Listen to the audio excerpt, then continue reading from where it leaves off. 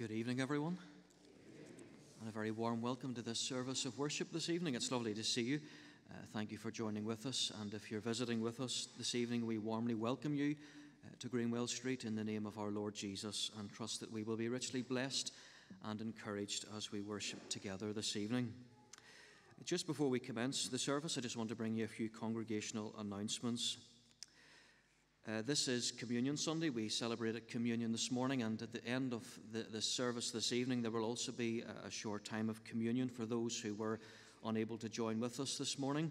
And so after this service is completed, there will be a short service of communion, and if you would like to participate in that, please come to the front of the church, and the Reverend Macaulay will preside over that. So that's at the end of this service. Just a reminder that the service next Lord's Day, next Sunday morning, is at 11:30 instead of 11. It's 11:30 due to Remembrance Sunday. Another announcement here regarding the choir rehearsals for the carol service on the 18th of December. The choir rehearsals start next Sunday evening after the evening service. So that's next Sunday evening after the end of the evening service choir rehearsals. So do share that information with maybe those who are not here this evening, and just bear that in mind for the next Sunday night, those choir rehearsals. And I know that we greatly appreciated the ministry of the choir during our harvest season as well. Just another notice here regarding Advent readings by J.C. Ryle, that great theologian from a different generation, J.C. Ryle Advent readings. There's a little sign-up sheet at the back of the church if you'd like a copy of those Advent readings. Just put your name on that sheet if you would like a copy of that, and that would be greatly appreciated. And I think that is all the announcements for this evening. As we come before God, our call to worship this evening is taken from Psalm 116 on this Communion Sunday, where the psalmist writes, "What shall I render to the Lord for all his benefits to me? I will lift up the cup of salvation and call on the name of the Lord. I will pay my vows to the Lord in the presence of all his people." And so we're going to stand now as we sing our opening praise to the Lord the Almighty, the King of creation.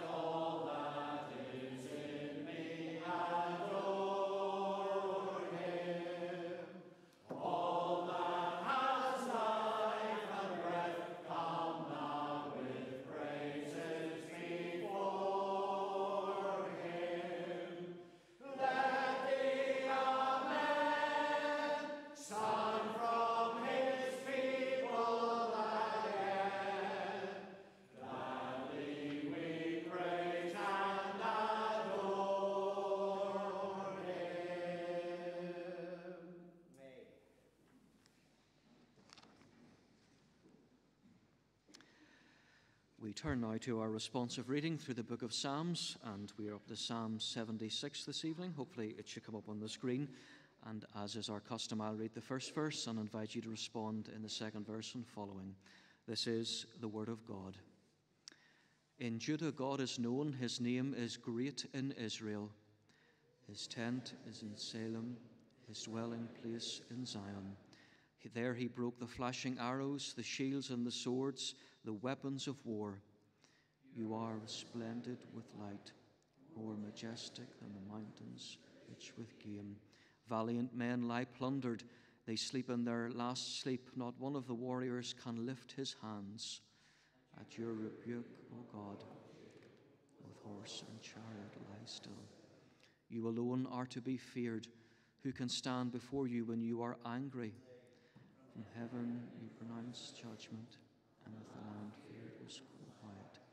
When you, O God, rose up to judge, to save all the afflicted of the land, surely your wrath against men brings you praise, and the survivors of your wrath are restrained. Make vows to the Lord your God and fulfill them. Let all the neighboring lands bring gifts to the one to be feared. He breaks the spirit of the rulers. He is feared of the kings of the earth. Amen, and we thank God for this reading from the book of Psalms. We come before God now with our prayers of adoration and confession. Let us pray together. Our eternal God and loving Heavenly Father, we come before you, the one true and living God, who is to be worshipped and adored in every place and every time, world without end. You are the God who is holy and pure and dwell in light that is unapproachable. You are the God who made the world and all that it contains. You are the one who made humankind after your own image and crowned them with honor and glory. Father, we echo the words of the psalmist when he reminds us, it is good to give thanks to the Lord, to sing psalms to your name, O Most High, to declare your love in the morning and your faithfulness every night. Lord, we thank you for your faithfulness towards us, your children, over this past week and even throughout this day. We bless you for your mercies, which are renewed every morning, and for your steadfast love, which endures forever. We thank you for our salvation, won at the cross and purchased with the blood of Jesus. And we thank you for your saving grace that keeps us in this life and brings us safely to the next. Father God, we come before you, the God who is so different from us, and yet the God who knows us intimately because you are our Creator. And so, Father, we confess our sinfulness. We confess that we have sinned in thought, in word, and in deed, through negligence, through weakness, and through our own deliberate fault. We confess, O God, that we are incredibly weak-willed people, and we are far too easily lured by the world, the flesh, and the devil. Lord, we remember the words of the Apostle John, who said, if we confess our sin, God is faithful and just, and will forgive us our sin and purify us from all unrighteousness. And so, Lord, in the silence of our own hearts, we now name those sins before you, trusting in the forgiveness that comes to us through Christ.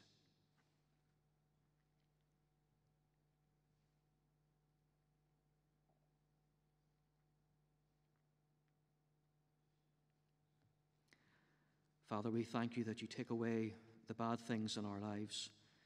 You take away the sin that spoils and ruins, and you replace it with your Spirit, which produces fruit in keeping with repentance. We rejoice, Lord, on this Communion Sunday, that we come as invited guests and we drink of the cup of salvation. Nourish us, we pray, with your word and these holy sacraments as ordained and blessed by our Lord Jesus Christ himself. And together as God's people, we pray as our Saviour has taught us. Our Father, who art in heaven, hallowed be thy name.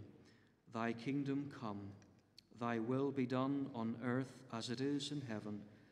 Give us this day our daily bread, and forgive us our trespasses, as we forgive those who trespass against us. And lead us not into temptation, but deliver us from evil. For thine is the kingdom, the power, and the glory, forever and ever. Amen. Amen. We continue in our attitude of worship as we sing our next hymn this evening, a lovely contemporary hymn, Behold Our God.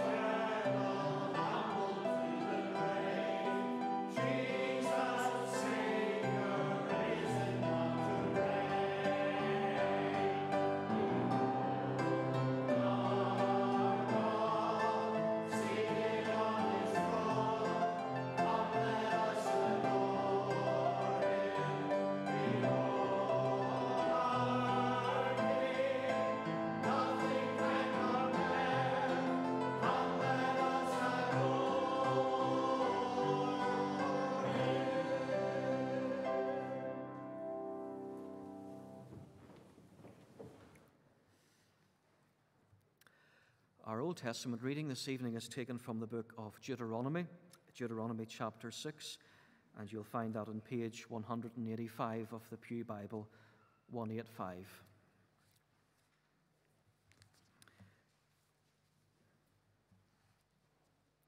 Deuteronomy chapter 6, beginning at verse 1. This is God's word. These are the commands, decrees, and laws the Lord your God directed me to teach you to observe in the land you are crossing to the Jordan to possess, so that you, your children, and their children after them may fear the Lord your God as long as you live, by keeping all his decrees and commands that I give you, and so that you may enjoy long life. Hear, O Israel, and be careful to obey, so that it may go well with you, and that you may increase greatly in the land flowing with milk and honey, just as the Lord, the God of your forefathers, promised you. Hear, O Israel, the Lord our God, the Lord is one. Love the Lord your God with all your heart and with all your soul and with all your strength. These commandments that I give you today are to be upon your hearts. Impress them on your children Talk about them when you sit at home and when you walk along the road and when you lie down and when you get up. Tie them as symbols on your hands and bind them on your foreheads. Write them on the door frames of your houses and on your gates. When the Lord your God brings you into the land he swore to your fathers, to Abraham, Isaac, and Jacob, to give you, a land with large flourishing cities you did not build, houses filled with all kinds of good things you did not provide, wells you did not dig, and vineyards and olive groves you did not plant. Then, when you eat and are satisfied, be careful that you do not forget the Lord who brought you out of Egypt, out of the land of slavery. Fear the Lord your God, serve him only, and take your oaths in his name. Do not follow other gods, the gods of the peoples around you. For the Lord your God who is among you is a jealous God, and his anger will burn against you, and he will destroy you from the face of the land. Do not test the Lord your God as you did at Massah. Be sure to keep the commands of the Lord your God and the stipulations and decrees he has given you. Do what is right and good in the Lord's sight, so that it may go well with you, and you may go in and take over the good land that the Lord promised on oath to your forefathers, thrusting out all your enemies before you, as the Lord said. In the future, when your son asks you, what is the meaning of the stipulations, decrees, and laws the Lord our God has commanded you, tell him, we were slaves of Pharaoh in Egypt, but the Lord brought us out of Egypt with a mighty hand. Before our eyes the Lord sent miraculous signs and wonders, great and terrible, upon Egypt and Pharaoh and his whole household. But he brought us out from there to bring us in and give us the land that he promised on oath to our forefathers. The Lord commanded us to obey all these decrees and to fear the Lord our God, so that we may always prosper and be kept alive, as is the case today. And if we are careful to obey all his law before the Lord our God, as he commanded us, that will be our righteousness. Amen. And we thank God for this reading from his holy word. We turn now to our prayers of intercession as we take some time to pray for other people in our congregation and in the world. And this evening we're going to remember those of our congregation who are unwell at this time. We also want to pray for the cost of living crisis, which seems to be spiralling out of control and nobody seems to know what's happening. And also to pray for the local government situation in Northern Ireland, which is not functioning at this time. And so we turn to our loving Heavenly Father as we pray together. Father, it was James, the brother of our Lord Jesus Christ, who reminds us about enduring various and many trials. Lord, we confess tonight that we are very needy people. We look to you, our God and Father, as children look to their parents for help and guidance, for love and salvation. Father, we pray for those members of our church who are going through many and various trials. We pray for those who are in hospital, for those who are undergoing further treatment at various places, and we pray for those who are convalescing at home following time in hospital. Lord God, we realize that at our lowest point, human words of comfort can only take us so far, and so we turn to your living word, the Bible, for help and instruction. And as St. James reminds us, blessed is the man who remains steadfast under trial, for when he has stood the test, he will receive the crown of life. We pray for those in our church and in our communities who are fearful of this coming winter and the alarming rise in the cost of food and fuel. Father, we thank you that you open your hand and you satisfy every living thing. We pray for the work of food banks across our province, who are proving to be a real lifeline in the midst of difficult days. We pray for social workers, community workers, and volunteers who are helping so many people in the face of impossible decisions. We remember our emergency services, firefighters, police officers, paramedics, who serve our community 24/7 and who often place themselves in harm's way for the good of others. We pray for children and young people as they return to school tomorrow following the half-term break, and ask that they would know peace, safety, and the stability in our school environments.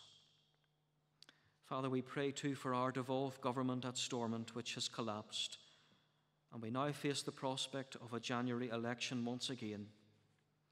Lord, we ask for your wisdom in this difficult situation. We pray that you would allow for common ground to be found, for negotiations to be redoubled, and for an earnest effort on all parts to restore legislative government here in Northern Ireland. And so, our Father, to that end, keep us ever thankful for all of your mercies to this nation.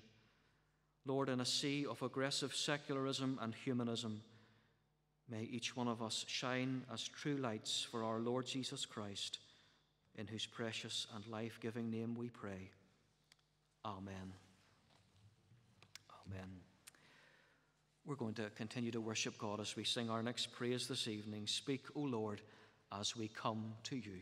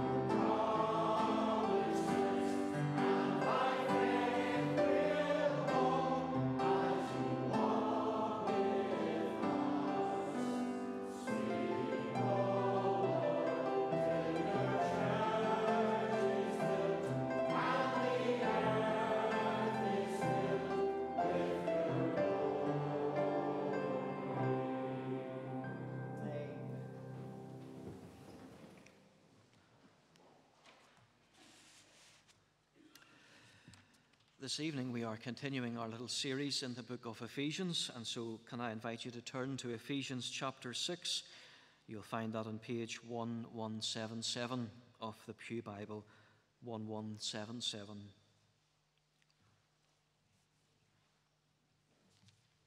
Ephesians chapter 6, and we're going to read from verse 1 to verse 9. This is God's word. Children, obey your parents in the Lord, for this is right. Honor your father and mother, which is the first commandment, with a promise, that it may go well with you and that you may enjoy long life on the earth. Fathers, do not exasperate your children. Instead, bring them up in the training and instruction of the Lord. Slaves, obey your earthly masters with respect and fear, and with sincerity of heart, just as you would obey Christ. Obey them not only to win their favor when their eye is on you, but like slaves of Christ, doing the will of God from your heart. Serve wholeheartedly, as if you were serving the Lord, not men, because you know that the Lord will reward everyone for whatever he does, whether he is slave or free. And masters, treat your slaves in the same way. Do not threaten them, since you know that he who is both their master and yours is in heaven, and there is no favoritism with him. Amen, and we thank God for this reading from his word. If you want to keep your Bible open at Ephesians chapter 6 as we work our way through this passage this evening, and as we do so, let us pray together and ask for God's help. Let us pray. And now may the words of my mouth and the meditation of all our hearts be now and always acceptable in your sight, O Lord, our strength and our Redeemer. Amen. So this evening we are continuing our series through the book of Ephesians, and we know that this is a letter written by the Apostle Paul to the church at Ephesus. And chapter 6 is the final chapter of this letter, and so you'll be glad to hear that the end is in sight as we move into chapter 6. Last Sunday morning together we considered the theme of God's will for the family. God's will for the family. And so tonight we're going to look at the second part of that theme, where Paul, as we've just read together, addresses children and fathers, slaves and masters. Paul's teaching, as we're going to see, is wonderfully practical and relevant, even just within these 9 verses that we read together. And so the first little subpoint that I want to make this evening is this. It's fairly obvious. Children are to obey their parents. Children are to obey their parents. Verses 1 to 3. Children, obey your parents in the Lord, for this is right. Honor your father and your mother, which is the first commandment, with a promise, so that you may enjoy long life on the earth. They say that you only get one go at childhood, and indeed you only get one go at raising children. And our childhood years are so formative that they often, how we are raised often determines how we spend the rest of our lives, how our adult lives turn out. The Apostle Paul is writing to the Christian church at Ephesus in the first century, and he somewhat surprisingly now turns his attention to children. And in this context and in this culture, this is very unusual for children and young people not only to be addressed, but to be acknowledged in a letter like this. And in writing to children, we can assume 2 things. First of all, we can assume that there were children in this church, because they're addressed here.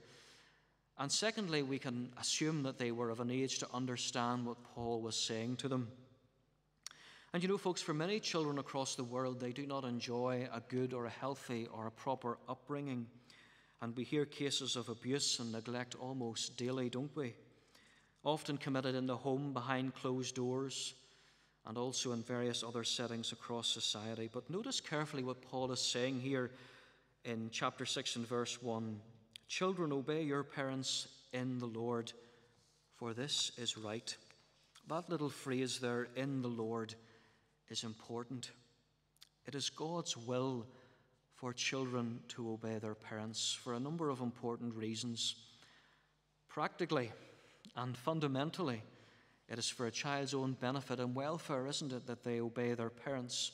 Because a child is young and often foolish and without experience, the experience of life that an adult has. Our parents and our guardians, if we look back, are wells of wisdom for us, aren't they? And experience and knowledge. And their instruction, of course, is given for our own good, and your instruction to your children is given for their good. Even though children so often cannot see it, the terrible teens when children develop into adolescence are often very challenging years in many households. Trying to explain to a teenager that 4 hours on the Xbox is not good for their eyesight, never mind their physical or mental health. Or trying to explain to children that a third helping of jelly and ice cream will only give them a very sore stomach and often lead to a tantrum, can't it? But within the Jewish household, parents and grandparents were held in very high esteem and very high honor. And 2,000 years ago, in this context, children would have been seen but not heard. But I wonder, is that what Paul is really saying in this letter? Well, I don't believe so, because Paul is addressing children directly here that we've just read this evening. And first of all, it accords with natural law. Because almost every society across the world, whether they are Christian or not, teaches that children are to obey their parents, that they are to respect those that are older than them. And that is what the Bible teaches also. The natural law shows us that it is right that we obey our parents for our own nourishment and our own well-being. But we need to be realistic about this society that we live in, because we know that in reality, if we were being really honest, very few children completely obey their parents. We hear often of broken relationships where a child falls out with their parents and they grow up and they move away, and then they become estranged. And then sadly that wound has never healed, and over time they become estranged permanently. And even estranged children don't attend their parents' funerals. And disobedience to parents is one of the hallmarks of a fallen world. Paul writes in the book of Romans in chapter 1 these scathing words. He says, "Furthermore, as they did not think it worthwhile to retain the knowledge of God, so God gave them over to a depraved mind, so that they do what ought not to be done. They have become with every kind of wickedness, evil, greed, and depravity. They are full of envy, murder, strife, deceit, and malice. They are gossips, slanderers, God-haters, insolent, arrogant, and boastful. They invent ways of doing evil. They disobey their parents. They have no understanding, no fidelity, no love, no mercy.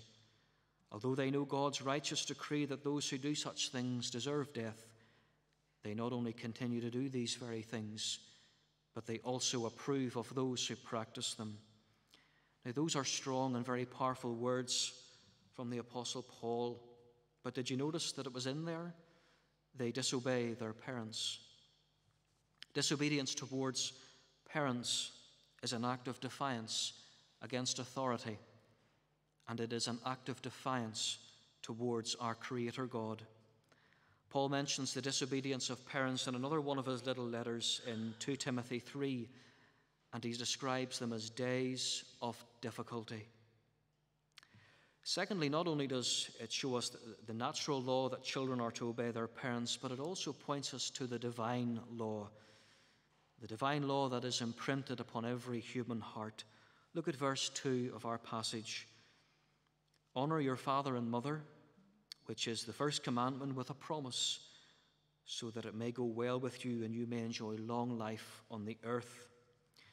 Do you see what Paul does here? He quotes the fifth commandment from Deuteronomy 5 and 16. Paul the Apostle, as we know, was a Pharisee of the Pharisees, and he was deeply steeped in Jewish law. And he looks back. He looks back to the law. He looks back to the basic building blocks and the foundation of God's dealing with humankind, the 10 Commandments. It is God's will that children obey their parents, and it even comes with a promise, so that it may go well with you and that you may enjoy long life on the earth. The Duke of Windsor, you may recall, was King Edward VIII, who abdicated the throne in December 1936. That was the late Queen's uncle. And the King Edward VIII, you may recall, abdicated because of his relationship with Wallis Simpson, and she was an American. And the Duke of Windsor is reported to have been amazed at all of the technological advancements that had been made in America. And he is reported to have said this: "Everything in the American home is controlled by switches except the children. And the Duke of Windsor was also once asked, what impressed you the most about America? And he said this, the way American parents obey their children. But you know, the book of Proverbs in the Bible has a great deal to say about rearing children, because the book of Proverbs is wisdom literature. Listen to these words from Proverbs 22 and verse 6. Train up a child in the way he should go, and even when he is old, he will not depart from it. You see, there is a promise attached to this commandment, that it may go well with you and that you may enjoy long life on the earth. When a child or a young person is instructed in the things of God and of life by following a clear and godly example of their parents in the home, they are more likely to lead a godly life themselves. Children are like little sponges, aren't they? They absorb everything that they see and everything that they hear. Children are to obey their parents because it is God's will, and parents are to lead by example. Our Lord Jesus Christ himself obeyed his earthly parents, Mary and Joseph. We read this in the Gospel according to Luke. And he went down with them and came to Nazareth and was submissive to them. And his mother treasured up all these things in her heart. And Jesus increased in wisdom and in stature and in favor with God and man. I wonder this evening, if you're here and you have children or grandchildren, let me ask you, who governs your child's upbringing? Who governs your child's upbringing? Does the state govern your child's upbringing? Does the school govern your child's upbringing? Does social media? Does their peers and their friends? Or does the ever-changing winds of culture? Well, of course, the answer to all of those is no, absolutely no, because you and you alone govern your child's upbringing. And perhaps you're here this evening and you don't have any children or grandchildren. Perhaps maybe you've got nieces or nephews or cousins, or maybe even your neighbour's friends. Well, allow your love for the Lord Jesus to shine through you into their young lives. Lead by example and share the good news of Jesus. You know, this verse, folks, has very wide-ranging implications, doesn't it? Because we don't sometimes always realize or know how our lives and our example and our words can impact other young lives that we come in contact with. The church that I grew up in Saintfield, there used to be a Friday night youth club, and for the teenagers in the town. And back in the day, in the early 2000s, I think it was, it used to attract up to 200 to 300 young people from the district. And many of those young people attending were not Christians. They had never heard, or they knew little or nothing about the Christian faith or about Jesus. And at this youth club there was fun and games, and then at 9 o'clock there was always an epilogue, a talk from the Bible. And you know, some of those young people came from very disturbed and very troubled homes. But lives were touched through that youth club over those years. Lives were touched and indeed changed by the Lord Jesus Christ as a result of the ministry of that youth club. Even if the talk only lasted 10 minutes, the example of the leaders, the encouragement from the leaders, and even just a listening ear changed the course of some of their lives. And I know some of those young people personally who are now adults. You know, God is working in all sorts of ways that we have no idea about. The great evangelist D.L. Moody was once asked, how many converts did you get last night? And he answered 2 1/2. And the man said, do you mean 2 adults and 1 child? And he replied, no, 2 children and 1 adult. A child converted is an entire life converted. Yes, the Lord is working in all sorts of ways that we know nothing about. The second little sub-point that I want to make is this: parents are to lead by example. Look at verse 4 of this passage. Fathers, do not exacerbate your children. Instead, bring them up in the training and instruction of the Lord. The Authorized Version translates verse 4 like this: "And ye fathers, provoke not your children to wrath, but bring them up in the nurture and admonition of the Lord." It's very interesting, if you're using the updated version of the NIV, that the translators have added a little footnote there beside the word father, and they've given an alternative reading of parents. And so as the reader, we're left asking ourselves, does Paul mean fathers, or does he mean parents? Well, we need to remember the context into which the Apostle Paul is writing here, because remember, in our previous study last week, Paul told the church that the husband is the head of the wife, just as Christ is the head of the church. And it's into this Greco-Roman culture that Paul is writing, in which fathers would have had absolute control and authority in the household.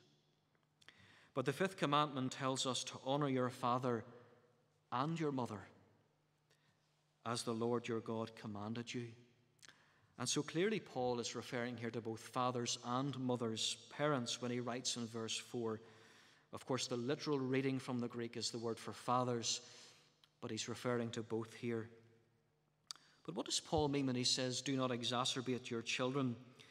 The English Standard Version translates it like this: fathers, do not provoke your children to anger, but bring them up in the discipline and instruction of the Lord. As I mentioned earlier, not everyone enjoys a good relationship with their child or their children. And unfortunately, some parents fail spectacularly because they set an awful example for their children.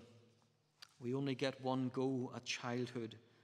It isn't a dress rehearsal, and nor can we have another go at it, because children grow up very quickly, don't they?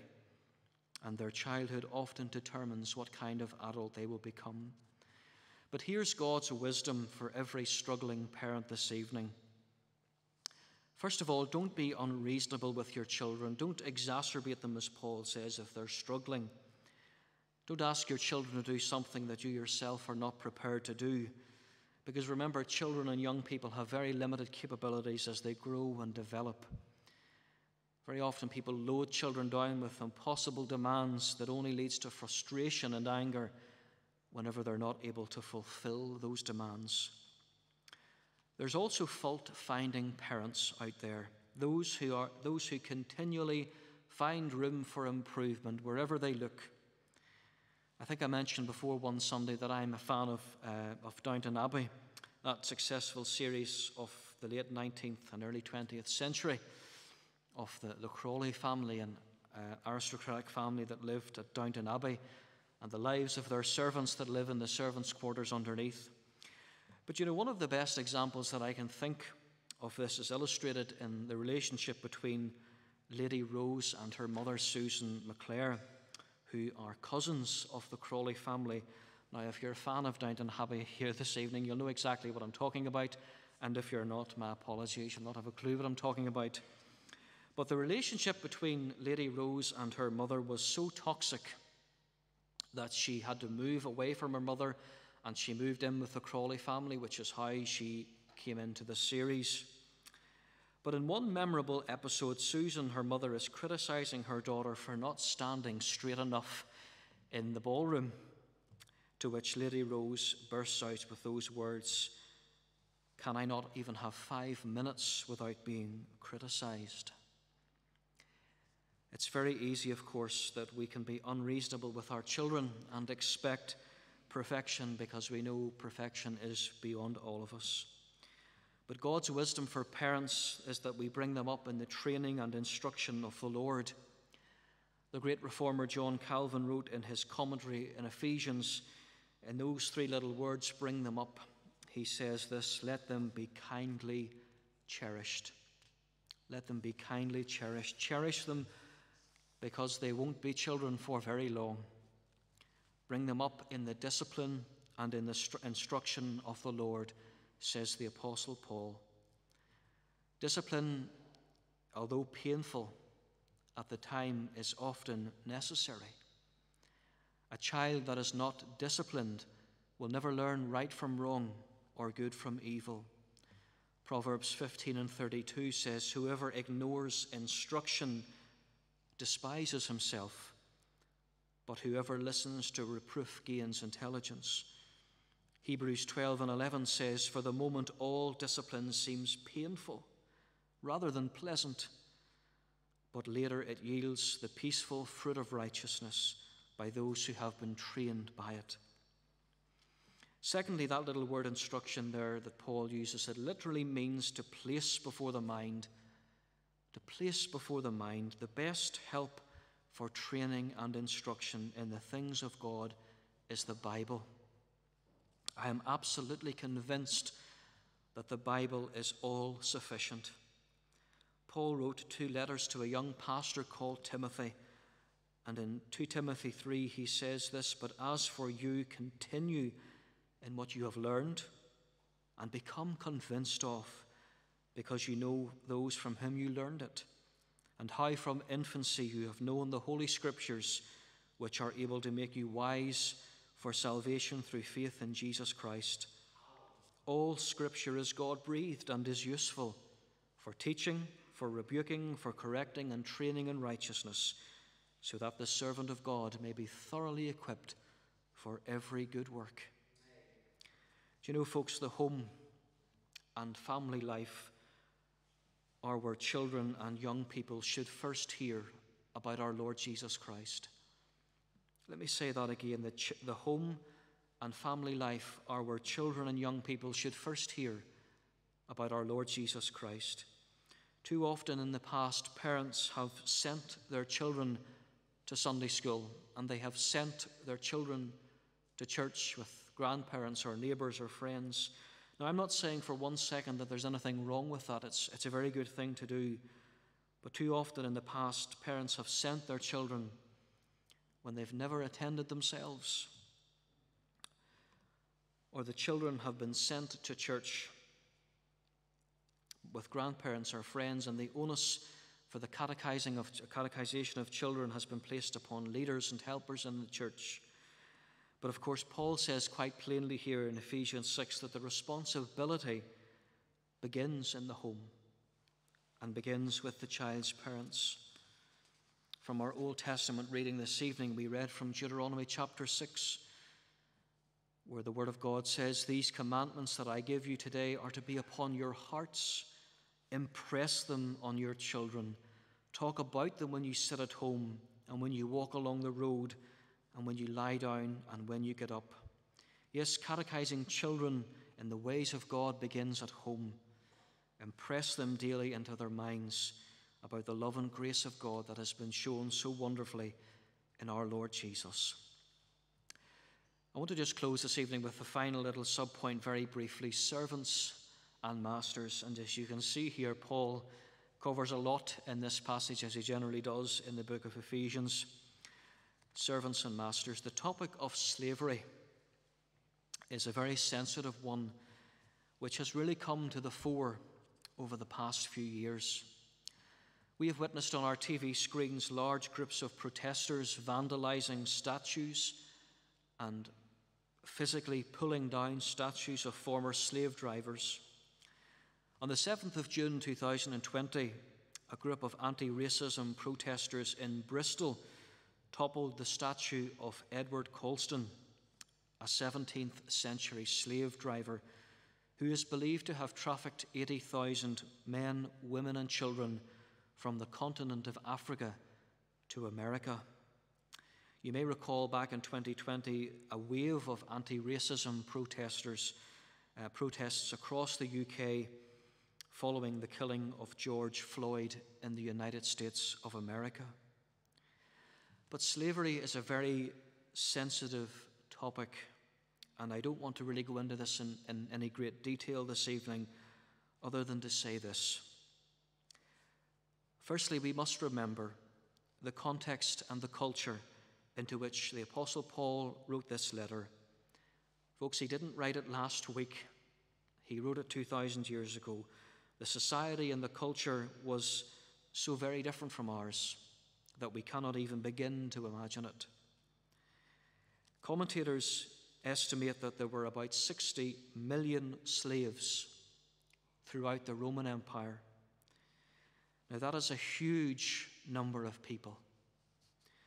And masters and slaves, which are words that Paul uses, are not words that we would necessarily use today, nor are they words that people would be very comfortable to use.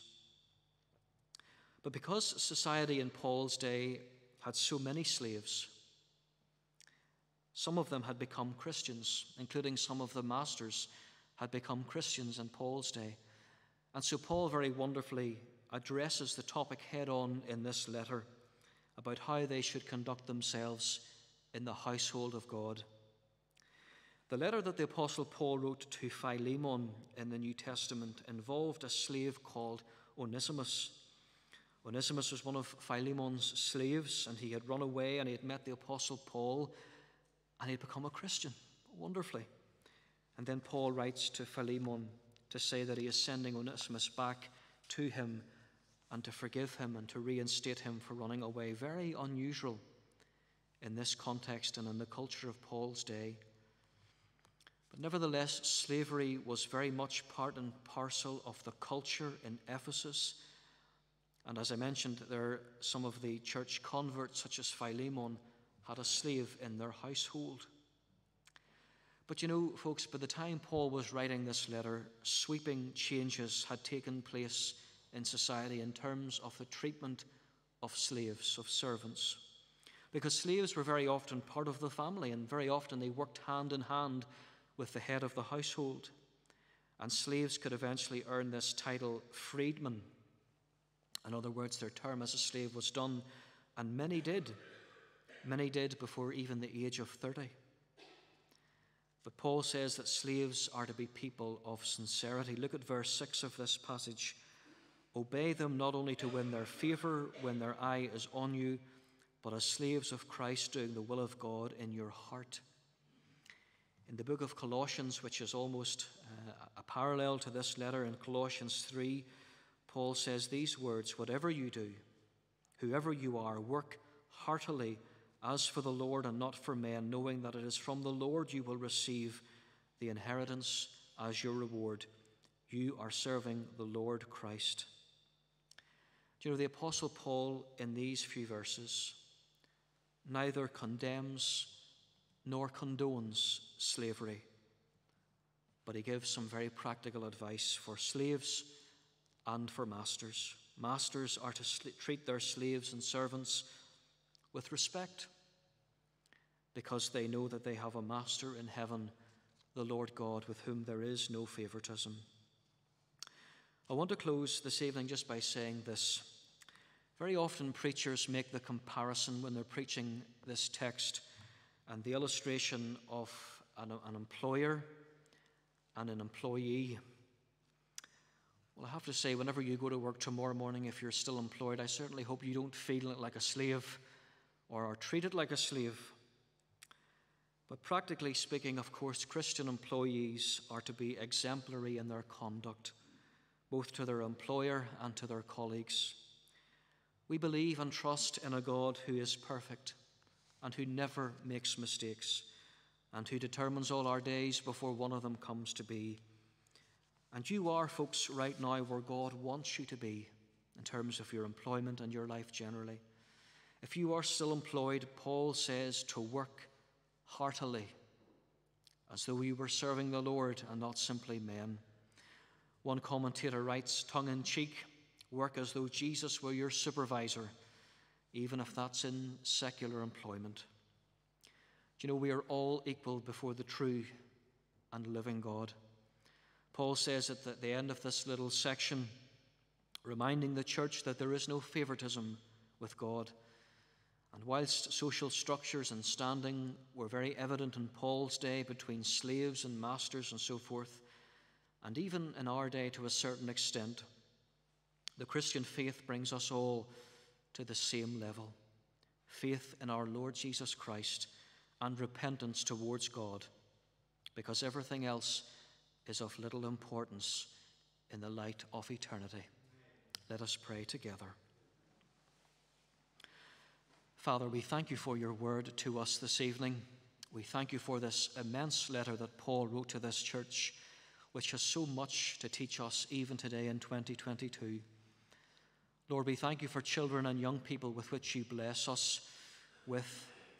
And we pray, Lord, that our example to them would be one of a godly example.